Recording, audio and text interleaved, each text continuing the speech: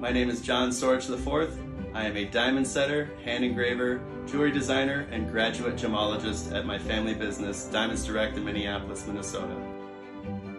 The majority of my work is done by microscope, so the types of tools that I use have to be able to work under a microscope. I have various hand tools that are both assisted by electricity or assisted by air. Hand engraving really looks best on 18 karat yellow gold, in my opinion. Platinum also is a wonderful metal to engrave. The majority of my work is done in precious metals, such as silver, gold, platinum. The best kinds of metals to engrave have little to no porosity, like rolled gold or a die-struck signet ring. The majority of my hand engraving work that I do is mostly bridal. I engrave patterns on the outsides of bands such as scroll work or plant life. I'll also engrave the inside of the ring with a term of endearment or a special date. I also hand engrave monograms and seal rings. Modern engraving is much different because we are seeing a higher level of precision with microscopes that haven't previously been used in engraving. Technology like an iPad and an Apple Pencil are also changing the way that engravers can lay out their work, like in Procreate. When we transfer that design to the metal, we're using acetone or we're using different types of transfer methods. Typically, engraving of the side of the ring is done before diamonds are set. What you can see here is me using a sharp carbide engraver to give a very short straight cut directly between the prongs to give it that extra flash. The majority of the time I use Chinese white. It's a very thin acrylic paint that I apply directly onto the inside of the ring or on the outside of the ring, and I will pencil draw right onto the ring what I'm trying to engrave, just as a guide.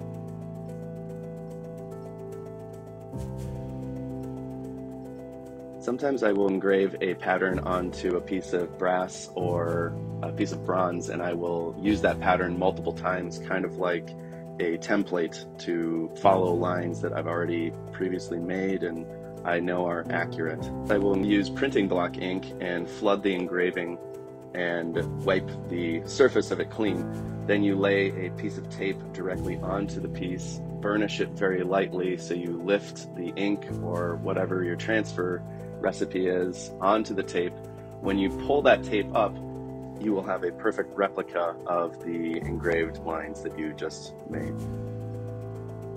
One of my most popular rings that I make is called a laurel leaf, where I have two leaves that are joined by a single bead of gold, and I Florentine finish the leaves to give a nice contrast with a bright cut going down the middle.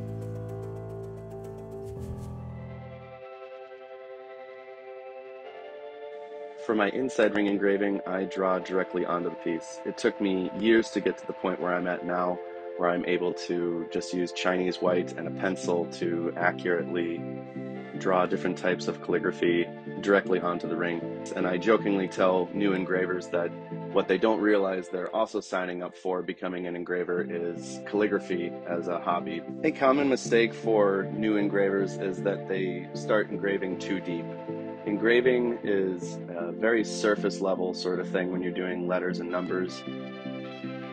My favorite kind of work is when I can incorporate diamond setting or stone setting with hand engraving together. The most important thing is to make sure that the diamonds aren't going to be damaged by each other if they're touching. When I'm drilling for diamond seats, I want to make sure that it's a very tight fit, that it's going to fit like a glove.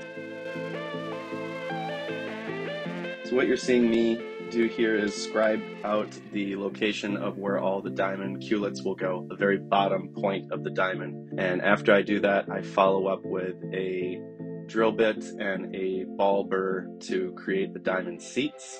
After that, I will create a pattern on the side to cut the prongs, and then it's simply placing the stone in, pushing it down gently to set the stone in, and then using a beading tool to push small beads of gold onto the crown of the diamond, which sets the stone.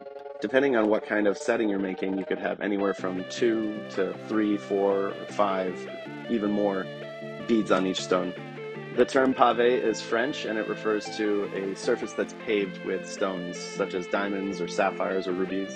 I think one of my favorite projects that I did as an engraver was I did a 22 karat Greek Athena signet ring that was of a significance to a customer that spent a significant amount of time in Greece. It's very exciting to be able to create things with your hands, and I find that I'm really in a career that I don't even feel like I work. I do this because I really genuinely love it.